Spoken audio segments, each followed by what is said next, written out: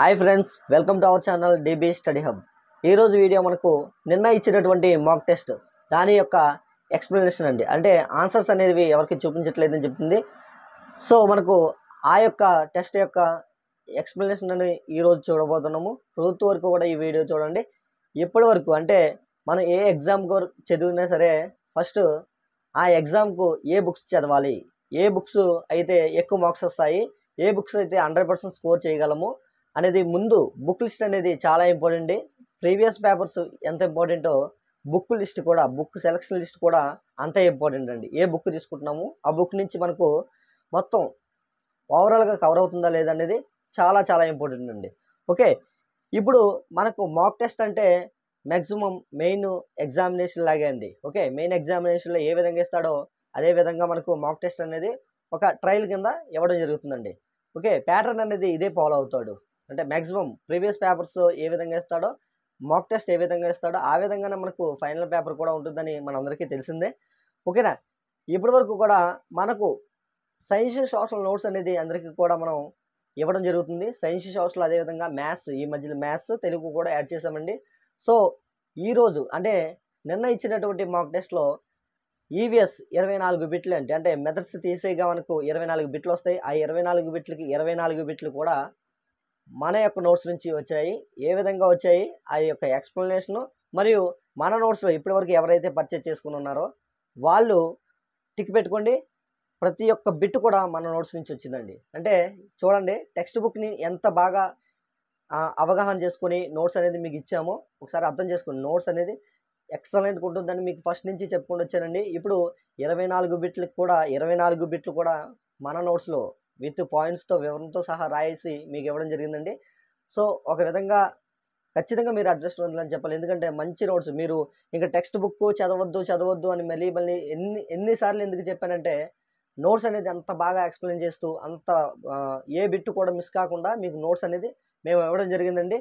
So ఎక్కడ ఏ పేజీలో మన యొక్క నోట్స్లో ఏ పేజీలో ఆ యొక్క బిట్లు అనేది ఉన్నదనేది చూద్దాము. అంటే ఇక్కడ చెప్పొచ్చేది ఏంటంటే నోట్స్ అనేది చదవండి, 100% మార్కులు వస్తాయన్నది ఈ వీడియో యొక్క ఉద్దేశము. ఓకే, ప్రతి ఒక్క బిట్ను కూడా ఎక్స్ప్లెయిన్ చేసుకుంటూ దాని యొక్క ఆన్సర్లు కూడా చెప్పడం జరుగుతుంది.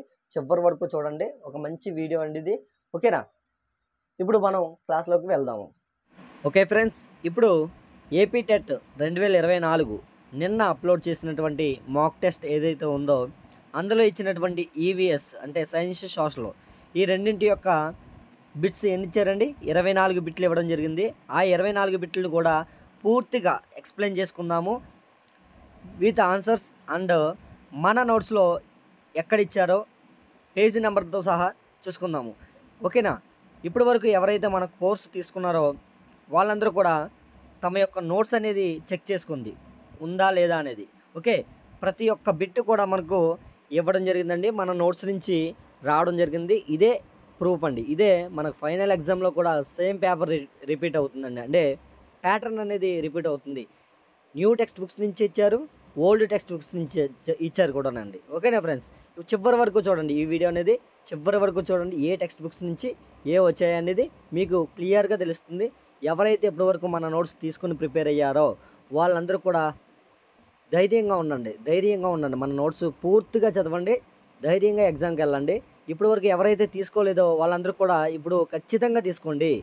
ఓకే, ఒక్క నోట్స్ నుంచి 24కి 24 రావడం అనేది చాలా అరుదండి. ఓకేనా, అంటే మనం టెక్స్ట్ బుక్ చదివినా సరే అన్ని మార్క్స్ అనేది మనం చూడలేము, ఖచ్చితంగా మనం అబ్జర్వ్ చేయలేము. కానీ మన నోట్స్లో ఏ ఒక్క పాయింట్ వదలకుండా నోట్స్ అనేది ప్రిపేర్ చేసామని ఫస్ట్ నుంచి కూడా చెప్తున్నామండి. దానికి నిన్న ఇచ్చినటువంటి గవర్నమెంట్ మాక్ టెస్ట్ ఏదైతే ఉందో అదే ప్రూఫ్ అండి. ఓకే, ఇప్పుడు దాన్ని ఎక్స్ప్లెయిన్ చేసుకుందాము. ఓకేనా, ఓకే, ఫస్ట్ బిట్ చూసుకోండి.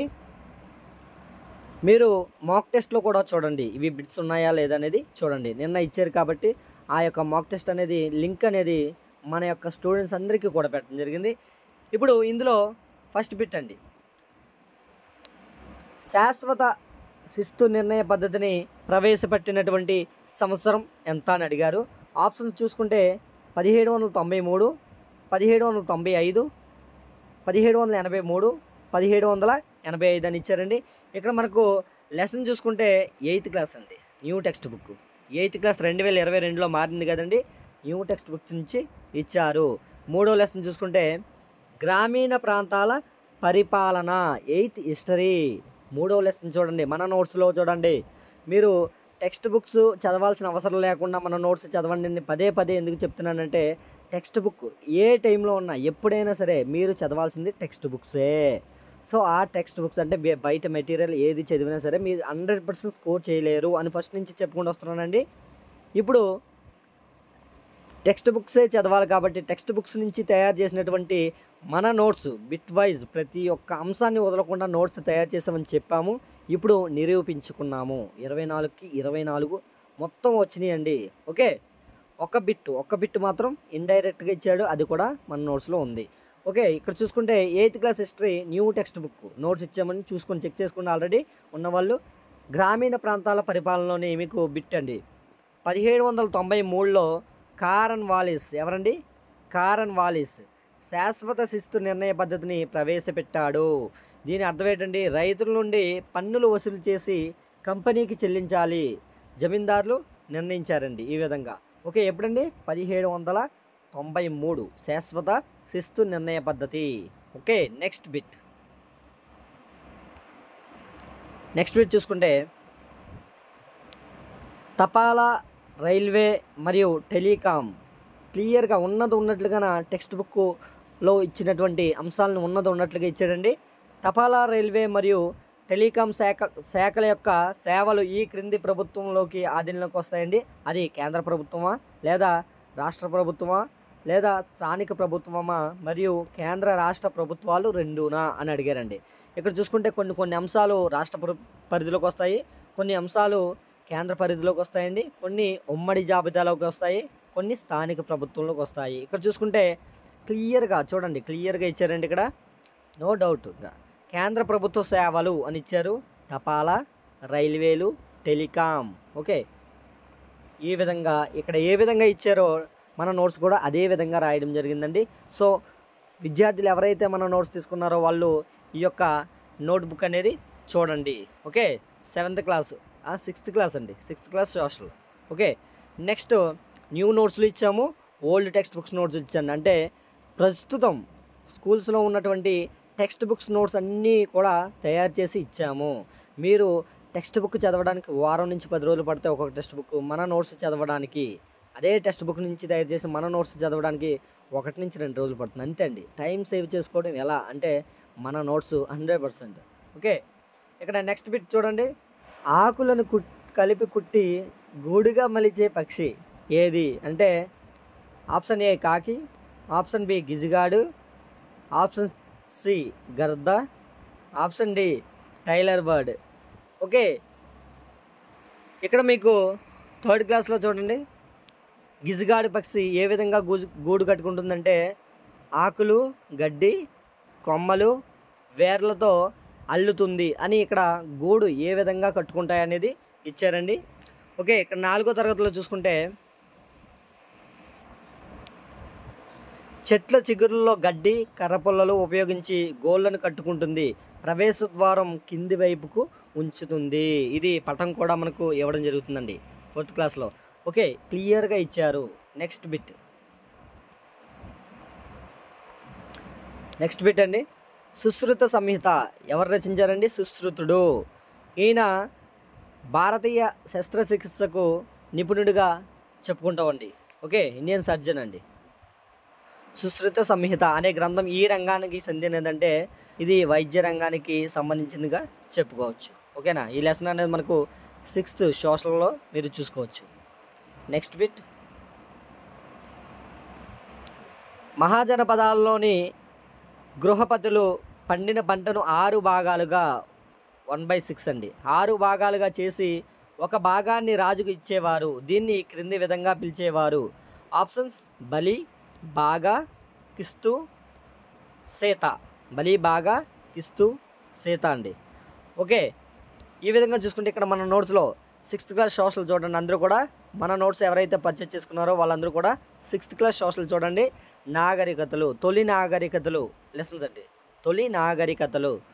ఇక్కడ మనకు వ్యవసాయం చేసే గృహపతులు రాజుకు తమ పంటలో 6 భాగాలుగా చేసి ఒక భాగాన్ని పన్నుగా ఇవ్వాలని దీన్ని బాగా అని పిలిచేవారండి. బాగా ఎంతండి శాతం? 1/6. 1/6 బాగా క్లియర్గా ఇచ్చారండి. ఇదే మనకు అదే లెసన్లో ప్రశ్నలు అభ్యాసంలో కూడా ఇచ్చారండి. రైతుల పంటల దిగుబడిలో 1/6 వంతుగా చెల్లించే పన్ను బాగా. ఓకే, మనం అభ్యాసాన్ని కానీ దేన్ని కూడా వదలకుండా నోట్స్ అనేది ప్రిపేర్ చేసాము. నెక్స్ట్ బిట్, ఇది 8th class new text book నుంచి ఇచ్చారండి. 8th class new text book నుంచి. అందరూ కూడా 8th class new text book అయినటువంటి బయాలజీ తీయండి. గ్రీన్ హౌస్ వాయువును గుర్తించండి. గ్రీన్ హౌస్ వాయువును గుర్తించండి. Option A nitrogen, option B ethylene, option C methane, option D oxygen. ఇందులో హరిత గృహ వాయువు, గ్రీన్ హౌస్ వాయువు అంటారండి దీన్నే. హరిత గృహ వాయువులు ఇక్కడ మనకు మీథేన్, నైట్రస్ ఆక్సైడ్, నీటి ఆవిరి, CO2 ఇవన్నీ కూడా హరిత గృహ వాయువులు. ఇందులో మనకు ఆప్షన్స్లో ఇచ్చినటువంటి మీథేన్ ఒకటే ఉందండి. అంటే ఇక్కడ నైట్రస్ ఆక్సైడ్, నీటి ఆవిరి, CO2, మీథేన్ ఇచ్చారు. కానీ మనకి ఇక్కడ గ్రీన్ హౌస్ వాయువు ఏది అని అడిగారు. ఇక్కడ మీథేన్ ఒకటే ఇచ్చారు. ఆప్షన్ ఏంటండి? Methane correct answer. Okay, next bit, ఇది కూడా 8th క్లాస్ అండి. 8th class new text book. 8th class new text book చూడండి. వితంతువుల పునర్వివాహం కోసం పోరాడినటువంటి వ్యక్తి ఎవరు? Option A Raja Ramamohan Roy, option B Ishwar Chandra Vidyasagar, option C Mahatma Jyotiba Phule, option D Kandukuri Veeresalingam. ఓకేనా, ఈ విధంగా ఇచ్చారండి. ఇక్కడ మనకు 8th class new text book ఏదైతే ఉందో అది తీయండి, మీకు క్లియర్గా ఉంటుంది, చదువుతాం. కానీ ఆన్సర్ ఏంటండి? వితంతు పునర్వివాహాల కోసం పోరాడినటువంటి వ్యక్తి ఎవరంటే ఈశ్వరచంద్ర విద్యాసాగర్. ఈశ్వరచంద్ర విద్యాసాగర్ భారతదేశంలోనే తొలి డిగ్రీ పట్టా పొందినటువంటి కాదంబరి గంగూలీ ఎవరైతే ఉన్నారో ఈయన యొక్క శిష్యురాలండి. ఓకే, ఈశ్వరచంద్ర విద్యాసాగర్ వితంతు పునర్వివాహం కోసం చాలా పాటుపడినటువంటి వ్యక్తి అండి. ఓకే, నెక్స్ట్ బిట్, నిశాచర జీవులలో ఈ సామర్థ్యం ఎక్కువగా ఉంటుంది. నిశాచర జీవులు అంటే చీకటిలో ప్రయాణించే జీవులండి. మీరు గబ్బిలాన్ని చూసే ఉంటారు. చీకట్లో కూడా చాలా స్పష్టంగా గోడ ఉంది అని చెప్పగలుగుతుంది, చూడగలుగుతుందండి. అది ఏ విధంగా అంటే అది ఆ సౌండ్స్ ఇస్తుంది, ఆ పరావర్తనం చెంది గోడకి ఆ సౌండ్ అనేది పరావర్తనం చెంది దాని యొక్క చెవులకు వినిపిస్తుంది. దాని ద్వారా ఎంత డిస్టెన్స్లో గోడ ఉంది, ఎంత డిస్టెన్స్లో ఒక వస్తువు ఉంది అనేది క్యాలిక్యులేట్ చేసుకుంటుందండి. నిశాచర వస్తువులు అనేవి ఈ విధంగా చేసుకుంటాయి. ఈ సామర్థ్యం ఎక్కువగా దేనికి ఉంటుందంటే వేటాడడం, పరిగెత్తడం, వినికిడి, తప్పించుకోవడం. నిశాచర జీవుల్లో ఏ సామర్థ్యం ఎక్కువగా ఉంటుందంటే మన నోట్స్లో చూడండి. ఇక్కడ ఎగ్జాంపుల్గా గొడ్లగోబ, గబ్బిలాలు కూడా ఇచ్చారండి. ఇవి రెండు కూడా నిశాచర జీవులకు ఉదాహరణ. ఈ వీటికి వినికిడి శక్తి. ఓకే, ఇప్పుడే చెప్పుకున్నామండి. వినికిడి శక్తి, సౌండ్స్ని వదులుతాయి. అవి ఆ వస్తువు మీద పరావర్తనం చెంది తన యొక్క చెవులకు వినిపించి ఆ యొక్క వస్తువు ఎంత దూరంలో ఉంది, ఆ వస్తువుని ఏ విధంగా తప్పించుకోవాలని ఇవి ప్రయత్నిస్తాయండి. ఓకే, నిశాచర జీవులు ఉదాహరణ ఏమి ఇచ్చారండి టెక్స్ట్ బుక్లో? గొడ్లగోబ, గబ్బిలాలు డైరెక్ట్గా ఇచ్చారండి. ఓకే, నెక్స్ట్ బిట్, ఆంధ్రప్రదేశ్లో తీర ప్రాంతం పొడవు. ఆంధ్రప్రదేశ్లో తీర ప్రాంతం పొడవు చూసుకుంటే ఎంత అని ఇచ్చారండి. ఇక్కడ కన్ఫ్యూజ్ అవ్వద్దు. 792, 972 వీటిని కన్ఫ్యూజ్ అవ్వద్దు. ఆన్సర్ ఏంటండి? 972 కిలోమీటర్, 972 కిలోమీటర్లు. అంటే ప్రజెంట్ మీకు గూగుల్ పరంగా చూసుకుంటే 974 ఉంటుందండి. కానీ అది మీకు ప్రామాణికం కాదు. ఎందుకంటే టెక్స్ట్ బుక్లు ఏవైతే ఇచ్చారో అదే ప్రామాణికంగా తీసుకుంటారు గవర్నమెంట్. ఓకేనా, ఇక్కడ మనకు 972, ఇక్కడ కూడా 974 ఇవ్వలేదండి. ఎందుకంటే అలా మీకు కన్ఫ్యూజ్ అయ్యే బిట్లు ఖచ్చితంగా ఇవ్వరండి. ఎందుకంటే 974 కూడా ఆన్సరే కాబట్టి అది టెక్స్ట్ బుక్లో లేదు, ఆ విధంగా మీకు ఇవ్వరు. ఓకే, 972 అనేది క్లియర్గా టెక్స్ట్ బుక్లో ఇచ్చారు. ఆంధ్రప్రదేశ్ తీరరేఖ పొడవు 972 కిలోమీటర్స్. మన నోట్స్లో 6th క్లాస్ సోషల్లో ఉంటుంది. ఓకేనా, నెక్స్ట్ బిట్ అండి, 8th class new text book Geography. Big bang సిద్ధాంతాన్ని మొట్టమొదట ప్రతిపాదించినటువంటి శాస్త్రవేత్త ఎవరు? Option A George స్లైమేటర్, Alfred Wegener, Galileo, Ptolemy. ఈ యొక్క బిట్ అనేది మోస్ట్ ఇంపార్టెంట్ అండి. ఖచ్చితంగా బిట్ అనేది ఈ సిద్ధాంతాల నుంచి ఖచ్చితంగా వస్తుంది. లాస్ట్ టైం మీకు గవర్నమెంట్ పేపర్ అయినటువంటి ఎస్ఐ ఎగ్జామ్, ఏపీ ఎస్ఐ ఎగ్జామ్లో కూడా ఈ బిట్ ఇచ్చారండి. అంటే సిద్ధాంతాల గురించి ఇచ్చారు. అంటే ఈ బిట్ అని కాదు, ఈ యొక్క సిద్ధాంతాలు 4 సిద్ధాంతాల గురించి మీకు ఇవ్వడం జరిగింది. ఈ యొక్క సిద్ధాంతం అని చాలా చాలా ఇంపార్టెంట్. ఇక్కడ డైరెక్ట్గా ఇచ్చారండి. మన టెక్స్ట్ బుక్లో, మన నోట్స్లో డైరెక్ట్ పాయింట్గా రాసాము. అన్నీ కూడా పాయింట్ వైజ్ రాసాము, ఏ ఒక్క బిట్ కూడా వదలకుండా. విశ్వం ఆవిర్భావం గురించి తెలిపే మహావిస్ఫోటన సిద్ధాంతం బిగ్ బ్యాంగ్ లేదా బిగ్ బ్యాంగ్ సిద్ధాంతము. మహావిస్ఫోటన సిద్ధాంతం లేదా బిగ్ బ్యాంగ్ సిద్ధాంతము ఎవరండి? జార్జ్ లైమేటర్, బెల్జియం వ్యక్తి అండి. బెల్జియం సంబంధించిన వ్యక్తి. బెల్జియం ఎక్కడ ఉందండి? దక్షిణ అమెరికాలో. ఓకే, జార్జిస్ లైమేటర్.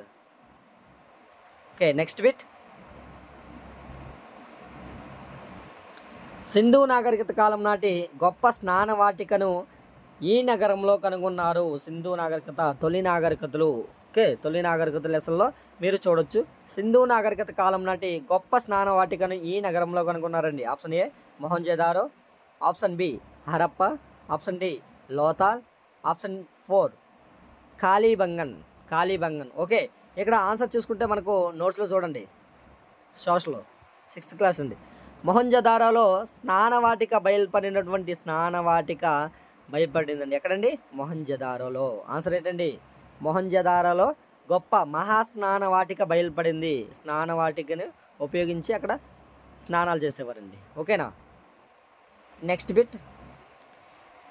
ఇది కూడా 8th క్లాస్ అండి, న్యూ టెక్స్ట్ బుక్. ఓకే, భిన్నమైన దానిని గుర్తించండి. ఇందులో ఈ క్రింది వాణిలో భిన్నమైన దానిని గుర్తించండి. Option A Akbar, option B Humayun, option C Sher Shah, option D Jahangir. ఇందులో మనకు ఈ ముగ్గురు కూడా అక్బర్, హుమయూన్, జహాంగీర్ ఈ ముగ్గురు కూడా మొఘల్స్ అండి, మొఘల వ్యక్తులు. ఇది షేర్షా అనేవాడు మనకు సూరు వంశానికి చెందిన వ్యక్తి. అది మీరు క్లియర్గా చూసుకోవచ్చు. హుమయూన్ ఇక్కడ మనకు బాబర్ యొక్క కుమారుడు. బాబర్ ఎవరండి? మొఘల్ సామ్రాజ్యం యొక్క స్థాపకుడు. 1526లో మొదటి పానిపట్టు యుద్ధం జరుగుతుందండి. అప్పుడు ఈ యొక్క మొఘల్ సామ్రాజ్యాన్ని స్థాపిస్తాడు ఎవరండి? బాబర్. బాబర్ యొక్క కుమారుడు హుమయూన్. దాని తర్వాత మనకు హుమయూన్ కుమారుడు ఎవరండి? అక్బర్. అక్బర్ తర్వాత మనకు అక్బర్కి ముందు హుమయూన్కి తర్వాత ఎవరు వస్తారంటే షేర్షా. షేర్షా చాలా మంచి గొప్ప యుద్ధ వీరుడండి. ఓకే, మొట్టమొదటిగా ఫిరంగుల్ని ప్రవేశపెట్టినటువంటి వ్యక్తి షేర్షా. ఈ యొక్క షేర్షా అనేవారు నూరు సామ్రాజ్యానికి చెందినటువంటి వ్యక్తి అండి. నూరు రాజవంశానికి చెందినటువంటి వ్యక్తి. సో మొఘల్స్ కాదు, అక్బర్ మొఘల్స్ అండి. నెక్స్ట్ జహాంగీర్ కూడా అక్బర్ తర్వాత వస్తాడు. జహాంగీర్ అతను కూడా మొఘల్ వ్యక్తే. ఓకేనా? ఇక్కడ భిన్నమైన దాన్ని గుర్తించండి అంటే షేర్షా. ఆన్సర్ ఏంటండి? షేర్షా. Next bit. స్పైరోగెరా మన నోట్స్లో ప్రతి ఒక్కటి ఉన్నాయండి, మీకు అండర్లైన్ చేసి కూడా మరీ చెప్తున్నాము. స్పైరోగైరా అనినది ఒక డ్యాష్ అంటే శైవలమా, ప్రోటోజోవా, బ్యాక్టీరియా, వైరసా. ఇక్కడ మీరు చూడండి, కొన్ని శైవలాలు ఎగ్జాంపుల్స్ ఇచ్చండి. శైవలాలు ఎగ్జాంపుల్స్ క్లామిడోమోనస్, స్పైరోగెరా ఈ రెండు కూడా శైవలాలు. అంటే ఇక్కడ ఇచ్చినటువంటి స్పైరోగెరా ఏమవుతుందండి? శైవలము. ఆన్సర్ ఏంటి? శైవలము. ఇట్ ఆన్సర్తో సహా అండి టిక్ పెట్టి మరీ వర్కౌట్ చేసి మీకు ఇవి చూపించడం జరుగుతుంది. నెక్స్ట్ బిట్ అండి, ప్రపంచ పరివర్తనలో మహిళలు లెసన్ 13వ లెసన్ అండి. అంతర్జాతీయ మహిళా దినోత్సవం జరుపుకునే రోజు. అంతర్జాతీయ మహిళా దినోత్సవం జరుపుకునే రోజు. ఆప్షన్ చూసుకుంటే ఇక్కడ మనకు ఆన్సర్ ఏంటంటే మార్చి 8వ తారీఖు. ఇక్కడ 13వ లెసన్ అయినటువంటి ప్రపంచ పరివర్తనలో మహిళలు. ఈ లెసన్లో మనకు అంతర్జాతీయ మహిళా దినోత్సవం ఎప్పుడండి? మార్చి 8 క్లియర్గా ఇచ్చారండి. మార్చి 8 అంతర్జాతీయ మహిళా దినోత్సవం. Next bit. రైతుల క్రిమి కీటకాల నుండి పంటలను రక్షించుకునేటకు వీటిని వాడతారు. అంటే ఏంటండి? క్రిమి సంహారకాలని వాడతారు. ఇది మనకు casual bit and general bit అండి. Okay, next bit 6th class science అండి. మనకు కావాల్సినటువంటి ఆహారము. Okay, 6th class science 2023 text book notes కాదు, ఇది 2020లో ఇచ్చినటువంటి టెక్స్ట్ బుక్స్ అండి. ఓకేనా? 2023లో ఇచ్చిన టెక్స్ట్ బుక్స్ నుంచి కూడా ఒక బిట్ ఇచ్చారు, అది నెక్స్ట్ చెప్పుకుంటామండి. అన్ని నోట్స్లు కూడా పొందుపరిచించాము. 2023లో మారినటువంటి science 6th class science, 7th class science notes కూడా పొందుపరిచి ఉంచాము. ఓకే, ఇక్కడ చూసుకుంటే ప్రపంచవ్యాప్తంగా ప్రతి ఏటా ప్రపంచ ఆహార దినోత్సవం ఏ రోజున జరుపుకుంటారంటే అక్టోబర్ 16 అండి. ఎప్పుడు? అక్టోబర్ 16న జరుపుకుంటాము. అక్టోబర్ 16న ప్రపంచ ఆహార దినోత్సవాన్ని జరుపుకుంటాము. డైరెక్ట్ పెట్టండి. నెక్స్ట్, ఉష్ణోగ్రతను కొలిసే సాధనము థర్మామీటర్ అండి. ఓకే, ఉష్ణోగ్రతను కొలవడానికి థర్మామీటర్ను ఉపయోగిస్తారు. ఓకే, థర్మామీటర్ను ఉపయోగిస్తారు. ఇది వ్యాకోచించడంపై ఆధారపడి పనిచేస్తుంది ఈ థర్మామీటర్ అనేది. ఓకేనా ఫ్రెండ్స్, ఇది కూడా మనకు డైరెక్ట్ బిట్గా ఇవ్వడం జరిగిందండి. మొత్తం నోట్స్లు అనేది చదివితే ఖచ్చితంగా 100% స్కోర్ చేస్తారు. తక్కువ టైంలోని text book చదివడానికి the best way మన నోట్స్ అండి. నెక్స్ట్ బిట్ అండి, మానవ శరీరంలో ఎముకల సంఖ్య. మానవ శరీరంలో ఎముకల సంఖ్య కొత్త టెక్స్ట్ బుక్ అండి. అంటే 6th క్లాస్లో ఇచ్చినటువంటి 2023లో మారినటువంటి సైన్స్ టెక్స్ట్ బుక్లో ఇది ఉంది. 2023 సైన్స్ అండి. మనం అది కూడా రాసి పొందుపరచడం జరిగింది. ఓకే, మానవ శరీరంలో ఎముకల సంఖ్య ఎంతండి? 206 ఎముకల సంఖ్య అండి. పెద్దవారిలో ఎముకల సంఖ్య. అదే పుట్టినప్పుడు చూసుకుంటే ఎముకల సంఖ్య 305 ఉంటాయి. 305 ఉంటాయండి. సాధారణ మానవుల్లో అంటే పెద్దవారిలో మానవ శరీరంలో ఎముకల సంఖ్య ఎంతండి? 206గా చెప్పుకోవచ్చు. ఓకే, నెక్స్ట్ బిట్, కృష్ణానది యొక్క జన్మస్థలము. కృష్ణానది యొక్క జన్మస్థలము మనము నూతనంగా మారినటువంటి 9th క్లాస్లో ఇచ్చారు. అదేవిధంగా మనకు చూసుకుంటే నూతనంగా మారినటువంటి 9th క్లాస్లోనూ ఇచ్చారు. పాత టెక్స్ట్ బుక్లో కూడా ఇచ్చారండి. అంటే పాతదంటే పాతది కాదు, ఇది 7th క్లాస్ సోషల్ ఏదైతే ఉందో అందులో కూడా ఇచ్చారు. అదేవిధంగా నూతనంగా మారినటువంటి 9th క్లాస్ 2023 టెక్స్ట్ బుక్లో ఇచ్చారండి. ఈ రెండు కూడా మీకు కటింగ్లు పెట్టడం జరిగింది. కృష్ణానది యొక్క జన్మస్థలము ఇది 9th క్లాస్ 2023 నోట్స్ అండి మనదే. 9th class. కృష్ణానది బంగాళాఖాతంలో కలుస్తుంది. మహారాష్ట్రలో జన్మస్థానం ఎక్కడండి? మహారాష్ట్రలో మహాబలేశ్వర సమీపంలో. ఓకే, నీటి బుగ్గ నుండి పుడుతుంది మహాబలేశ్వరం. ఏంటండి? మహాబలేశ్వరం. ఆప్షన్ 1 రైట్ ఆన్సర్ అండి. ఇది 6th క్లాస్ సోషల్ అండి. Okay, sorry 6th class social text book, new text book అండి ఇది కూడా. ఓకే, మహాబలేశ్వరం. మహాబలేశ్వరంలో జన్మస్థానం ఎక్కడండి? మహారాష్ట్ర పశ్చిమ కనుమలలో మహాబలేశ్వరము. నెక్స్ట్ బిట్ అండి, 6th సైన్స్ అండి. ఇది న్యూ టెక్స్ట్ బుక్, అన్నీ కూడా న్యూ టెక్స్ట్ బుక్స్ నుంచే ఇచ్చారు. ఓకేనా. చెరుకు గడలో తినుటకు ఉపయోగించే భాగము. చెరుకు గడలో తినుటకు ఉపయోగించుటకు భాగము. ఏ భాగాన్ని మనం ఉపయోగిస్తామండి? క్యాజువల్గా చెప్పుకుంటే మనము కాండంనే తింటాం కదండి. ఓకే, దేన్ని తింటామని ఇచ్చారండి? ఆకు, పండు, వేరు, కాండము. ఇక్కడ మనకు నోట్స్లో చూసుకుంటే క్లియర్గా ఉంది, కన్ఫ్యూజ్ అవ్వాల్సిన అవసరమే లేదు.